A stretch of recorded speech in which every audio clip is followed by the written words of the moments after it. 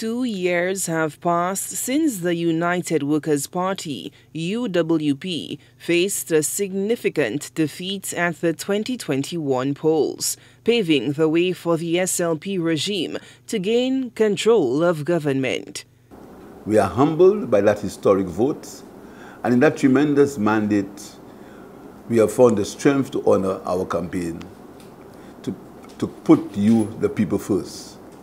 On the anniversary of their triumph, the ruling St. Lucia Labour Party is reflecting on its accomplishments thus far. Prime Minister Philip J Pierre credits prudent economic policies for what he says has been the resuscitation of the economy from the abyss of financial mismanagement. Restored financial stability, nurtured economic growth, brought unemployment down to its lowest level in 10 years, has secured over 240 million in new investments in the tourism sector. We will continue our strategy of building back St. Lucia's economic health. He says that these policies have played a pivotal role in setting the economy on a path of stability and growth. Our government, therefore, has, in the last 2 years, provided massive subsidies to our people for basic food items, petrol and cooking gas.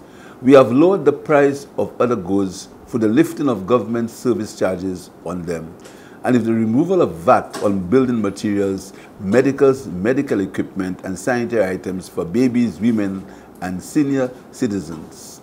We have waived tax penalties and interest of more than 500 million on taxes owed to the government and provided the largest increase, 25.9 million, to the poor and vulnerable by expanding our social safety net programs. According to St. Lucia's Prime Minister, the casting of an expanding social protection net over the most vulnerable has been a top priority of the government, focused on fulfilling its mantra of putting people first.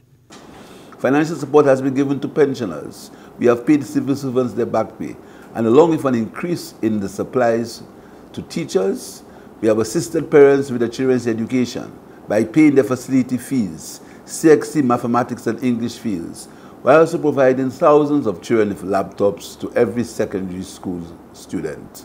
As we continue to modernize our education system, we are on course with our first generation scholarships by leveraging our diplomatic and other relationships and partnering with locally based universities. The Prime Minister says strides have also been made in the healthcare sector, with the maternal health and elderly care ushering the phased approach to the universal health coverage. The attention paid to the Royal St. Lucia Police Force was also highlighted as one of the accomplishments. The restoration of the police training vote and the procurement of over 40 vehicles, surveillance equipment and protective gear have provided a once neglected Royal St. Lucia Police Force with the basic tools to assist with securing our citizens. The government has also begun the construction of a $45 million Northern Divisional Police Headquarters, the renovation of the Southern Divisional Police Headquarters, and the reconstruction of the custody suites, which was recklessly demolished by the previous governments. The achievements and accomplishments of this government are numerous. Suffice it to say that in the last 2 years, we have pursued policies in all sectors of government that have put our people first. Prime Minister Pierre says despite the naysayers and detractors' attempts to dismiss and diminish the gains of the SLP, the administration will not be deterred and will remain steadfast in making strides for the betterment of the nation.